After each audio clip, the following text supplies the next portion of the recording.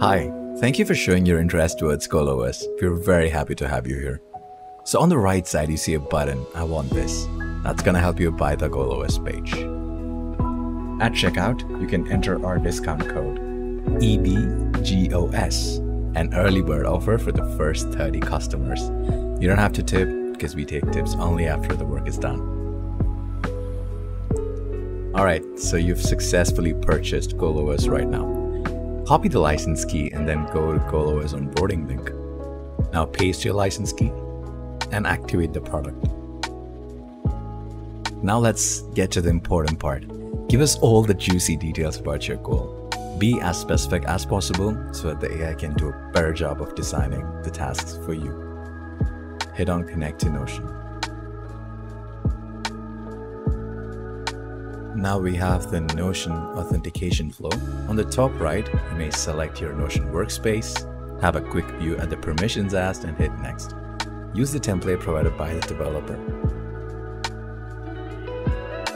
We are setting up your template along with the data from the AI. This is going to take a while. Be strapped in. Looks like we're done. Let's head out to Notion to check out the new template. Find the GoalOS template from your sidebar, and it should look at something like this. Okay, firstly, let's just lock in the goal and the time frame.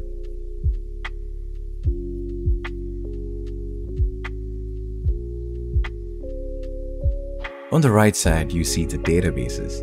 Let's head over to Faces to see the different faces which has been created along with all the tasks. Let's go check out the tasks database now. This contains all the tasks which has been created for you. And finally, we will head back to the objectives database.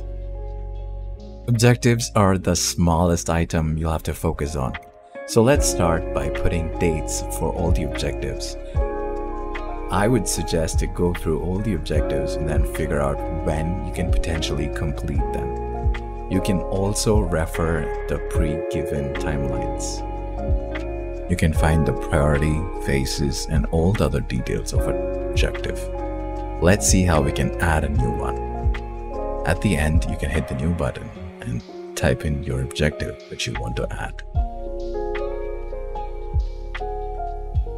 Move across all the way,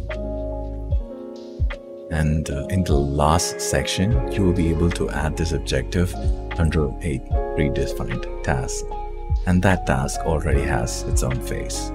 If you want to add it into a new phase or a new task, you'll have to go to the respective database and create something new. Let's give it a date and we're good to go. Now let's take a look at side quests. These tasks don't directly impact your goal, but they help you increase your skill. Finally, we have the skills database. This is the huge set of skills which you will be needing or which you'll gain after the project. We are back to the dashboard.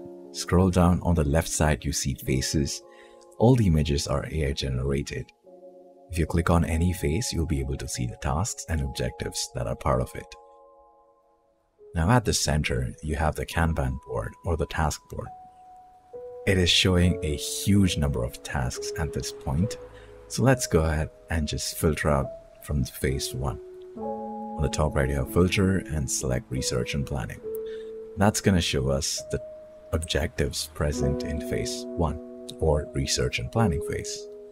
You can drag and drop one of the cards into the done stack or the in progress stack. On the right side, we have a chart. It's not visible because I gotta upgrade my plan. The next view we have are the filtered tables. Just like how we did at the top, you can filter this table on the basis of phase and by task.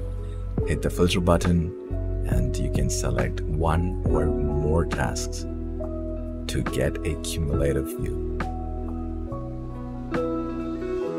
Play around with these tables and you can find the best view which works for you and increases your productivity.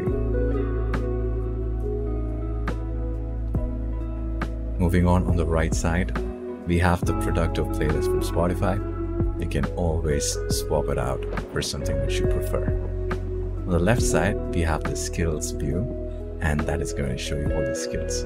If you click on any of the skills, you'll be able to see the associated side quests. You can also open the side quest, and you can also use Notion's built-in AI to help you teach or learn more stuff about a specific skill. Just type in, how can I improve this skill?